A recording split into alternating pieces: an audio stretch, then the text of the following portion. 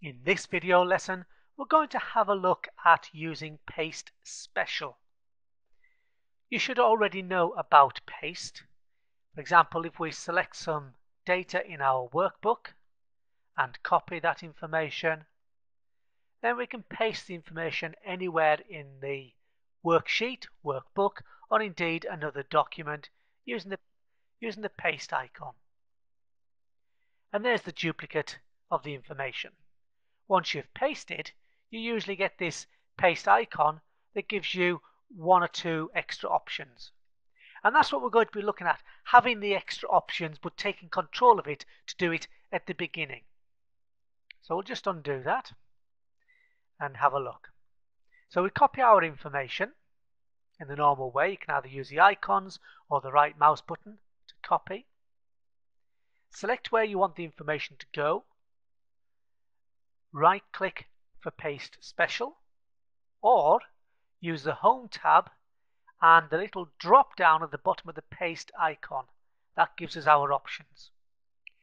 Now all these options here are just shortcuts to what you can access using paste special. So I'm going to go straight to the paste special dialog box, but you can use these shortcuts. So click paste special. And here is the paste special dialog box. You can see the default is all, and that's what you get when you just do a simple paste. It pastes everything. But you can take control and paste only some things. For example, we can paste just the formulas and then click on OK.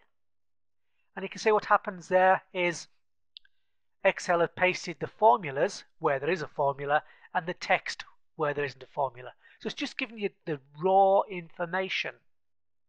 Let's undo and see what else we can do. So again, I'm going to use the paste icon down to paste special. We can paste values and OK. And what that does, it takes, just look here, just the value 10,536. The original had a formula. This is just pasting the value, the result of that calculation. That's really one of the most useful tools you can have. We'll undo and see what else we can do. Paste special. We can just take the formats. There we are. No text at all, but just the format from the selected area. What else? Paste special. We could just take comments and OK. And it's just taking the comments from those cells, check spelling of name, check spelling of name, paste special again. So we won't look at them all, we'll just try one more, all except borders. And there it's taken your formatting, it's brought down your functions and your formulas, brought down your formatting but not the borders. So there's quite a few useful things there in paste special at the top, but there's extra things we can do at the bottom. Skipping blanks speaks for itself. It will miss out any blanks in the data. I'm going to do transpose first. So I'm just putting a tick in the transpose box. It's a toggle tick. So I'll leave the tick in and then OK. And that flips the data around. As you can see, the employee salaries going across the top, now they're going down the column. The names, which were coming down the column, are now going across the row. So again, that can be a really useful feature. That's transpose. Look at that again. Paste special, and it's just that transpose box. What else can we do? Again, we're looking at paste special. We can paste a link. Now what that does, if I click on the cells, you can see it's put a formula in there, equals E6, that refers to the original cell. That's got the original formula in it. Now we've just got a cell that refers to that. That's really most useful if you're working to paste information onto a different worksheet or different workbook.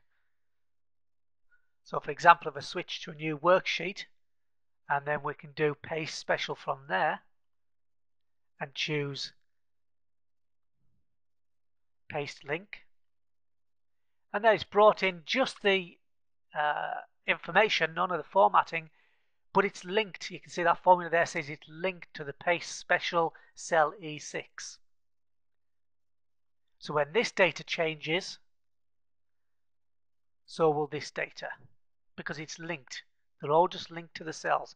Let's try that. We'll change this name. Instead of being a sum, we'll change it to R Taylor. And then when we switch back to sheet 1, you can see that's now changed to R Taylor because it's linked to those cells.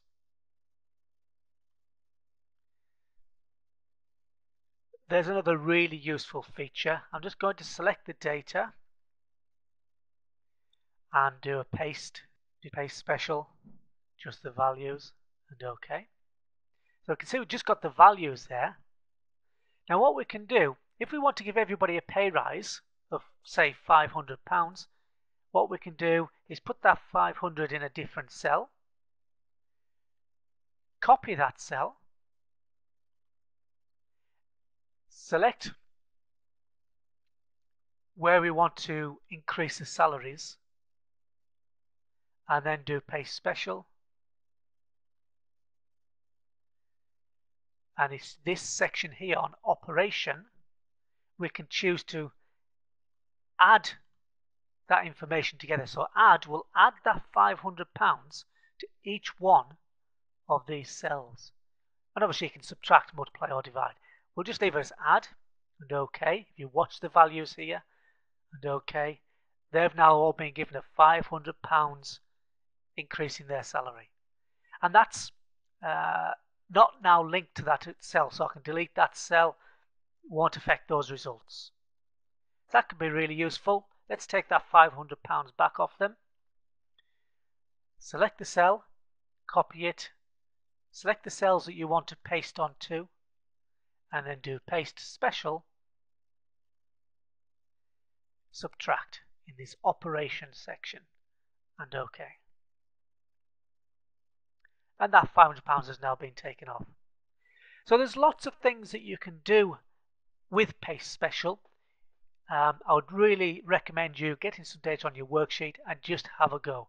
Copy some information, choose where you want to put that information, and then try the different paste special effects to see what you can get.